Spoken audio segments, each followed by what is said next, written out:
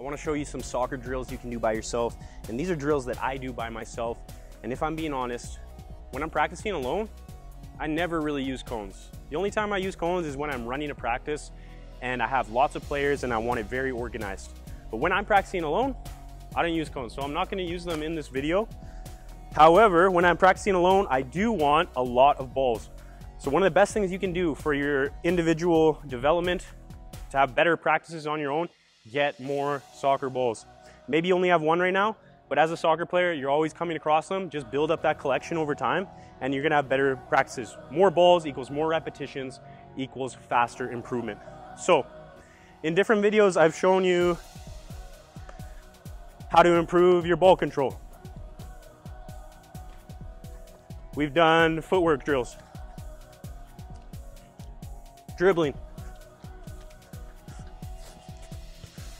passing drills. Best thing to do if you don't have a teammate is pass against a wall. Shooting, instead of just taking one shot, shooting against a wall, gonna get more repetitions unless you have a lot of balls. But what I like to do when I'm practicing by myself is incorporate all of those skills into shooting drills.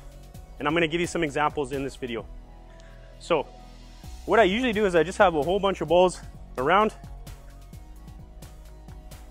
like this. And let's say I wanted to practice my dribbling, my footwork, okay?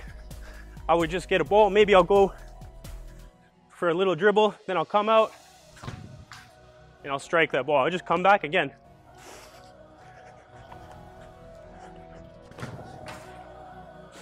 And go again like that, okay?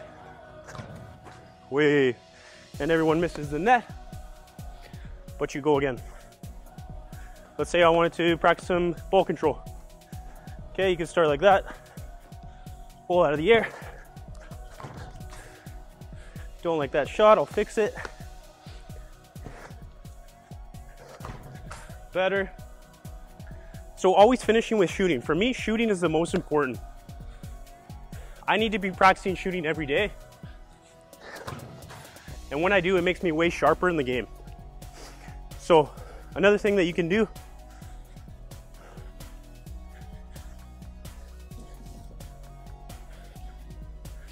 I've got this little wood plank. Let's see if it works.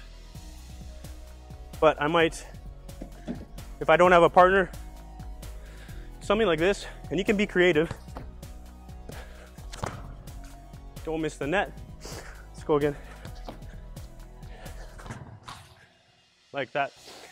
Put this in here if you can see. So if you don't have something like this, don't make excuses, because what is that? It's a piece of wood. Find something to play with, to be your partner. Okay, but playing your passes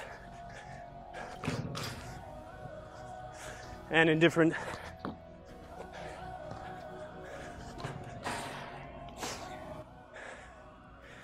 patterns of movement. But I would just go through all these balls, and again, I can work on my footwork, I can work on my ball control, and anytime I have a bad shot like that, I don't just move on. I try to fix it right away. Oop. So let's say I did that shot, I tried to curl it, and it went right in the middle. Come back, do the same shot again, and try to fix it.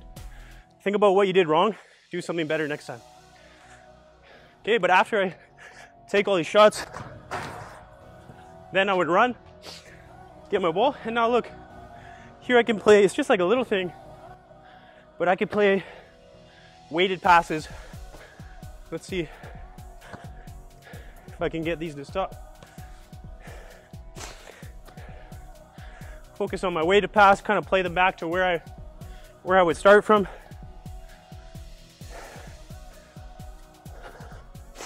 And you can do this quickly if you want fitness, or you can do it slow if you need to recover. If you need to recover, take this time, focus on breathing, come back, and go again. But when I'm by myself, that's usually how I would spend a lot of my time. If I'm doing fitness stuff, strength, speed, that's a little different. But this can incorporate dribbling, ball control, shooting, fitness, I'm getting tired, and learning to play when you're tired. So take these ideas and use these soccer drills to practice by yourself.